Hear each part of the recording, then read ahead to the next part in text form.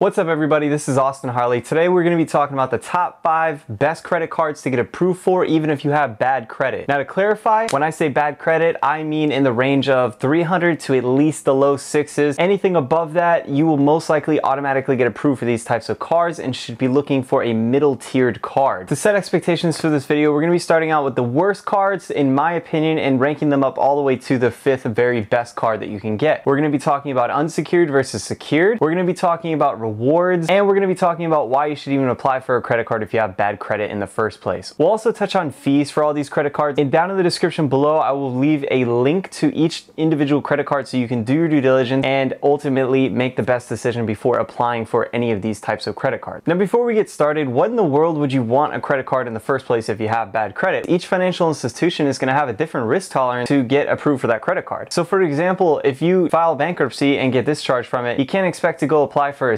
Citibank card or an American Express card the next day and get approved. Those are most likely going to be the higher tier cards and going to require a 700 plus credit score. So to give you one piece of advice in this video, don't be applying for credit cards left and right because inquiries ultimately drag your credit down. And if you do honestly need access to credit because you have bad credit, I want you to switch the mind frame of getting access to credit to have access to capital or money or cash. But on the other hand, to get access to credit so that you can ultimately improve your credit score. Because if you have bad credit, the best way to increase your credit score is by using your credit cards very wisely in the algorithm that I've made in any of these other videos that I'll link up here and down in the description, so don't forget to check those out. Now also in this video I did mention that we're going to be talking about secured credit cards versus unsecured credit cards. So just to get that out of the way, a secured credit card is something similar to a rent deposit that you would put down whenever you're renting a place. So in the credit card realm, if you were to go apply for a Capital One secured card, then you would simply put an amount down towards that credit card and they would give you a line of credit with either the same limit or something slightly higher than the amount that you put down. So if you put $300 down as a security deposit, then you would most likely get a $300 line of credit on a piece of plastic we know as a credit card. In the mix of these 5 best credit cards for bad credit, we're going to be going over some that are secure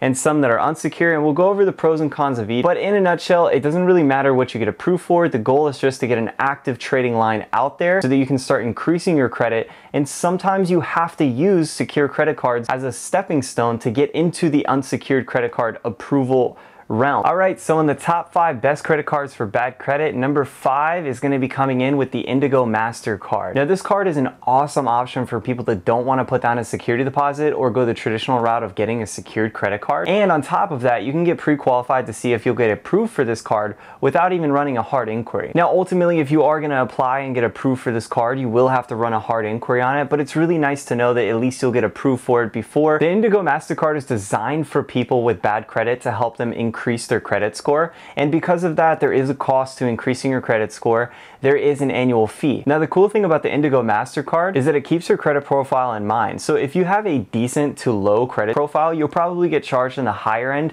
of the annual fee of around $99 to $100. So if you're kind of on edge and have applied for other credit cards in the past with other institutions and have gotten declined and you just really need to desperately fix your credit, I would recommend you to start off with the Indigo Mastercard. The only downside or caveat that I could see is it's going to come with high interest rates, but as we talked about, if you're building up your credit, you should be paying your balance in full. The other downside of the Indigo Mastercard is it's not going to give you a really big line of credit. I mean, you're talking about around $300 to $500 depending on your credit profile, which is not a whole lot, but remember, follow the 10 or 30% rule that we talk about in all my other videos that I'll link up here and down in the description. Don't charge more than 30%, pay it off in full before the statement cut, and keep that going for at least 6 months and see if the credit card company will actually increase your credit limit without running another hard inquiry. And the last thing we'll talk about, which pretty much every single credit card nowadays already has, but it's a free credit check when you get approved for this card. So if you have the card, you can download the mobile app or go online and you can look at your free credit score. Alright, so the second credit card in the top 5 credit cards for bad credit is going to be one that I personally used myself when I was repairing my own credit. It's creditone.com. Now Credit One is kind of like a knockoff of CapitalOne.com, and there's going to be tons of people out there that are going to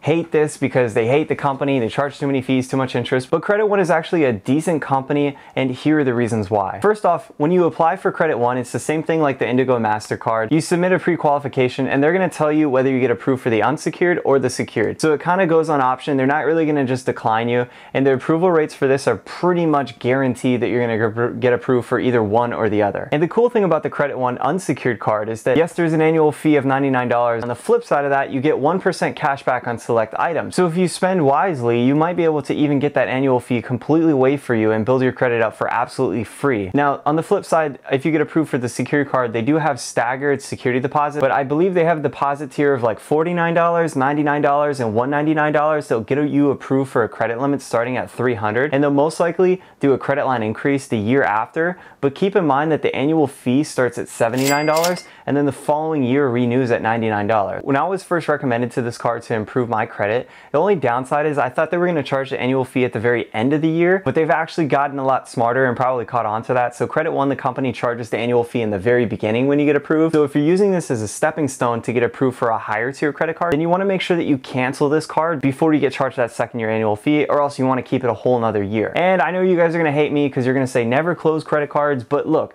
you're not going to sit there and pay an annual fee and tie up your security deposit the entire time. It's just not realistic. Using a secured card is more of a gateway. However, if you get approved for the unsecured card, the same thing goes, because you're going to have an annual fee and you do get the rewards. So if you use your money wisely and do get the cash back, it might actually be worth your while to look into the Credit One. Now, on the flip side of all the positives, there are negatives, being that it has a low credit limit and it does have high interest rates. But again, use your credit wisely. Don't rack up balances, pay your balance in full before the statement cut, and increase your credit score. Okay, and moving on to the third credit card, we're gonna be talking about Capital One. Now, Capital One is one of my personal favorite credit card companies because they're so flexible and have very good and high approval odds, especially for car loans and things like that. Capital One has a large variety of credit cards, and if you go onto their site and click on the credit cards tab at the top, the cool thing about the company is they want to be very transparent with their approval odds. So they'll tell you literally what credit score or credit tier you have to get approved for certain things. And on the flip side of that, since I used to be a Capital One employee, I kind of know a little segue or secret that you can use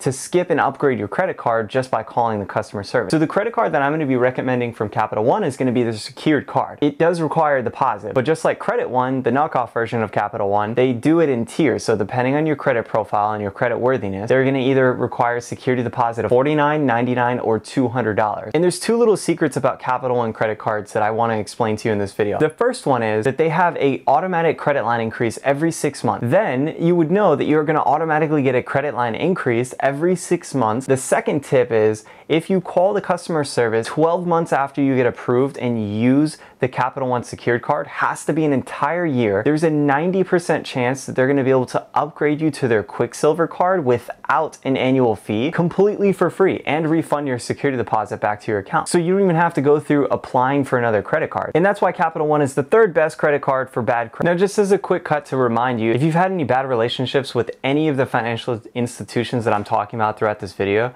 you want to avoid them at all costs. And what I mean by bad relationships is collections, any money that you owe them in a checking, savings account, anything of that sort. They're most likely going to just automatically decline you. Now, since the beginning of the video, I've been talking about avoiding annual fee cards because you don't want to continuously pay an annual fee for the rest of your life. And we all know that when you close a credit card with very good credit history or a long credit history, it can negatively affect your credit. But unfortunately, when you're increasing your credit score and you have bad to poor credit, it's really difficult to get approved for cards without annual fees. But this card, which makes it fourth on our list on the top 5 best credit cards for bad credit, has one of the lower annual fees of this video, and it's the Platinum Prestige Mastercard secured card. Now, I was a little bit hesitant when I looked at this card and did the initial research for this video, and that's because I don't really like off-brands that you don't see too much because it scares me. It makes me think that they're just some like financial institution running out of a basement. But after doing a little bit further digging, I found out that their annual fee was only $29. Yes, they're gonna have a really high interest rate,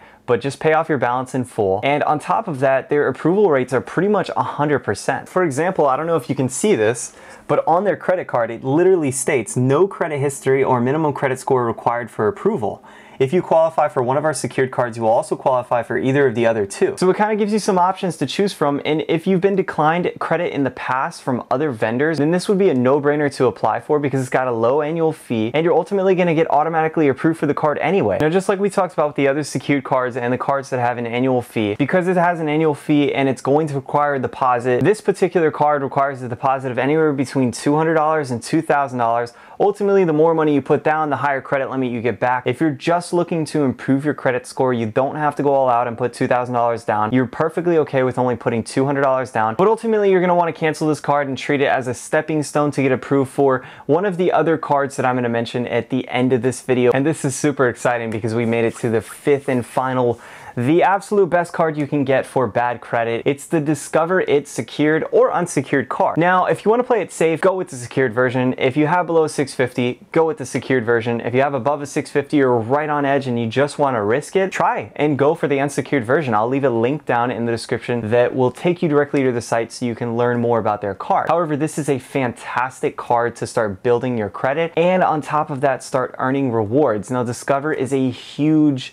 company, and because of that, they have a 0 annual fee. That's right, you heard it. Their secured credit card has a 0 annual fee. It also gives you 2% cash back up to $1,000 every quarter or every 3 months, which is just completely unheard of for a secured credit card. And on top of that, just like we talked about with the secured card from Capital One, if you use your account just like the way that I tell you in this video, then you will be eligible possibly for an account upgrade in 8 months time to get automatically approved for an unsecured credit card, so that you don't have to reapply and run another inquiry. And on top of that, they'll refund you your security deposit back. So that's why this is the absolute best credit card for bad credit. So there you have it. You have the top 5 credit cards for bad credit in 2020. My name is Austin Harley. I hope you enjoyed this video. I hope it taught you something new. If you have any questions, leave it in the comment section below. Don't forget to give this video a thumbs up, and I'll catch you on the next video.